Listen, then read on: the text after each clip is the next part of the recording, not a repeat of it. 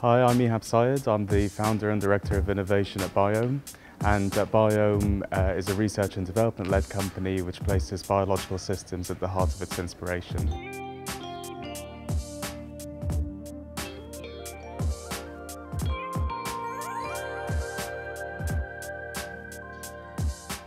Well, in the simplest forms, we have three ways of trying to create an impact within the industry.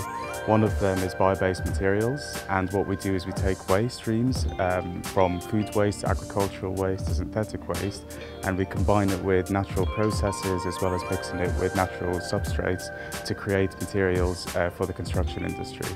And we've also developed an interlocking construction system, which we have an international patent on. And so there are lots of different ways we're looking to create an impact because it's quite a complex industry to tackle. So one of them is mycelium, the vegetative part of mushrooms. It's usually what's found underground, growing in the soil. And we are harvesting this power, growing it into some sheets, which then replace polyurethane insulation or rock wool insulation. They provide excellent insulation values, they're fireproof, and of course, fully bio-based, so completely biodegradable at end of life. I think there's been too many instances recently that have showcased or exposed the construction industry's approaches currently, where synthetic materials are used and they're not actually conducive to our health and well-being, and also sustainable materials tend to be quite expensive. With our material, because we're using a self-multiplying living organism, we're able to create affordable materials that are still just as sustainable and even healthier than most materials that are currently on the market. So one of the things is perceptions or the industry's stigmas around natural materials. They're usually perceived to be just something that hippies play around with and not necessarily something that could compare to synthetic mechanical properties. But we're actually finding that we're able to achieve some quite spectacular properties by just using natural remedies and learning from natural processes and other organisms and how they're solving the problems that any material would face. And we're implementing that in our materials. Mycelium is actually one of the biggest organisms on the planet. The single biggest living organism is mycelium, found underneath the forest in North America.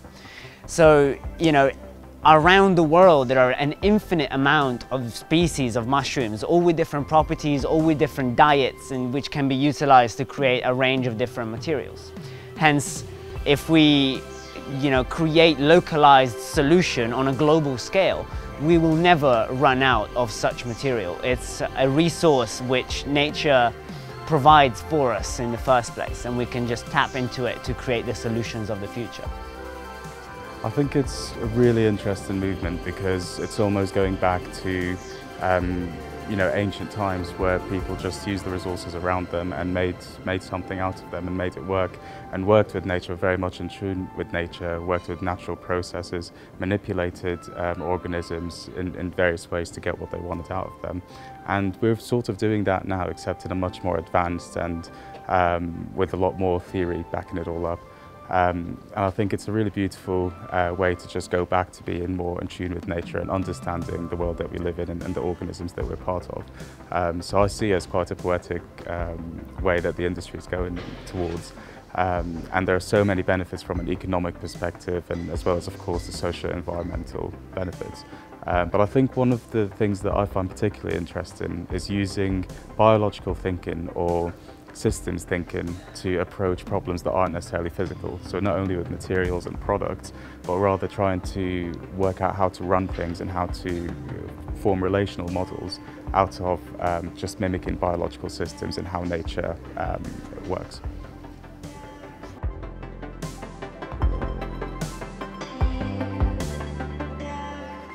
Another barrier that any startup doing what we're doing is facing or seeing is accreditation, mortgages and insurance, anything relating to the legal side of buildings, particularly insurance.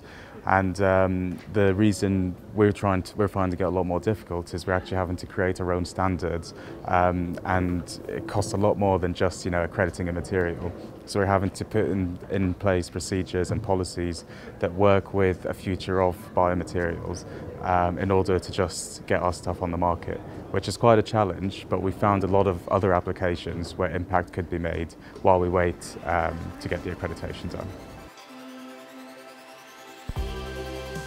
So my background's in design engineering, and while I was doing a master's at Brunel University, I did a year-long research project looking at waste streams, and the construction industry and the figures that came out of the industry were really shocking. So I decided to look at how we can start to implement change and do something about it, and develop the construction industry, and when we introduced it to the market, and just to see what architects' thoughts were, we were really encouraged to start a company and patent the idea and take it forward. We then found that there aren't appropriate materials for our system, so we embarked on a whole new journey of material development. And that's how we're here today. We're an award-winning company now. We've got a team of over 15 people and 2 locations in London.